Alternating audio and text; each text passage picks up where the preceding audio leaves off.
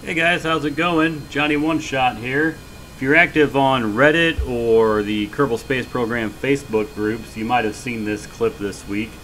I managed to do an air-to-air refueling, and I promised I would show a full-length video because I've had a lot of questions about, how do you do it? Were there mods involved? Did you use autopilot? And the answer is no, so let's get into this.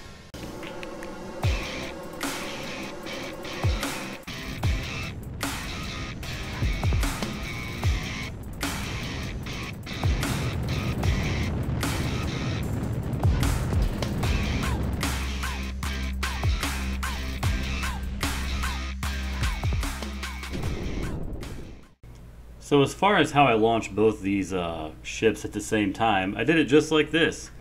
I had to take my little F-14 and throw it on top of my refuel plane and take them off together, piggyback style.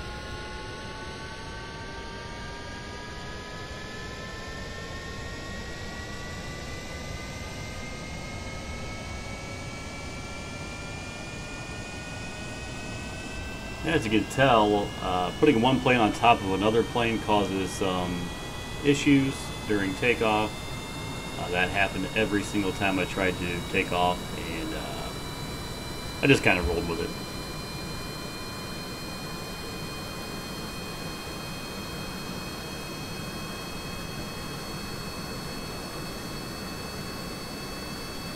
Just trying to climb above 2,000 meters here, and yeah, I don't know why it does that. I have camber tools installed, and every time I try to launch a jet, that kind of happens around this same spot, so it is what it is.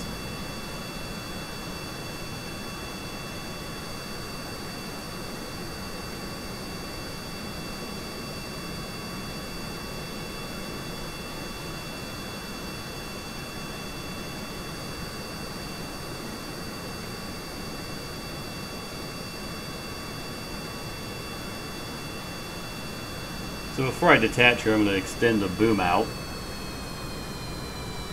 Plus I got to kill speed a little bit. The F-14 is not super aerodynamic, therefore it's kind of hard for it to catch up with the cargo jet. But I got that extended.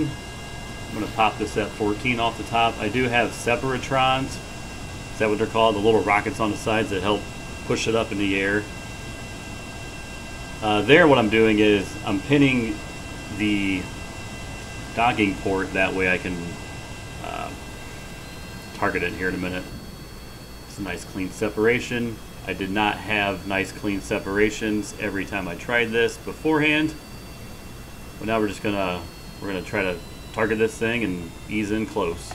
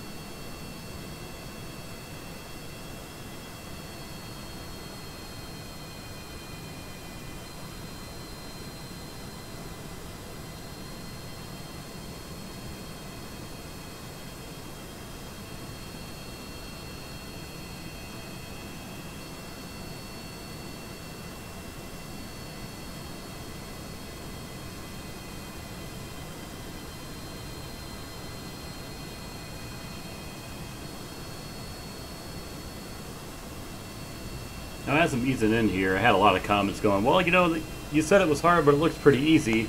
Well, this is what happens when it's not easy. Come in, one more time. Yeah. So that'll happen a lot. One thing I realize that helps is actually set your dampening a little bit higher on your hinge and the hydraulic there, because you want it to flex.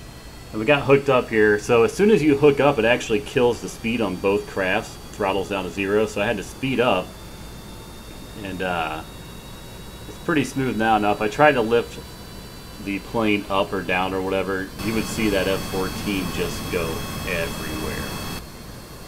But here we got them nice and connected now. I could even transfer some fuel in there, you know, like you're supposed to with a refueling plane. We're going to fill this thing up and we're going to get out of here. I will say after this, I fueled up, I disconnected. I did try to land both planes, which required me switching back and forth, making small adjustments to get them back to the airfield. And the cargo plane did not land so nicely, but the F-14 did.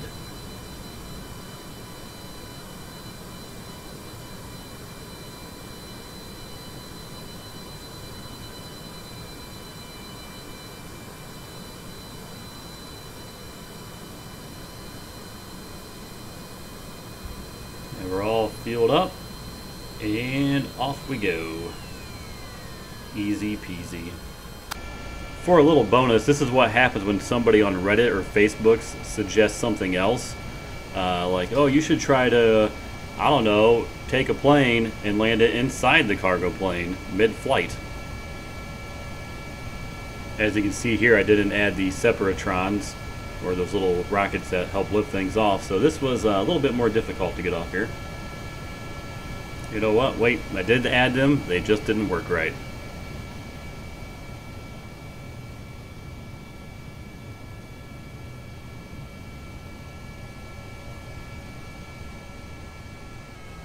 So this did take several quote-unquote stabs, but I eventually landed it, and we're going to park that right on inside of there.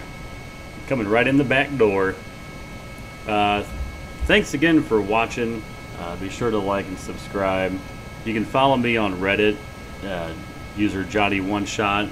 I'm on Instagram, JohnnyBuildsKSP. Reddit's where I post most of my stuff, and you can see me on the Facebook groups too. Thanks again for watching though.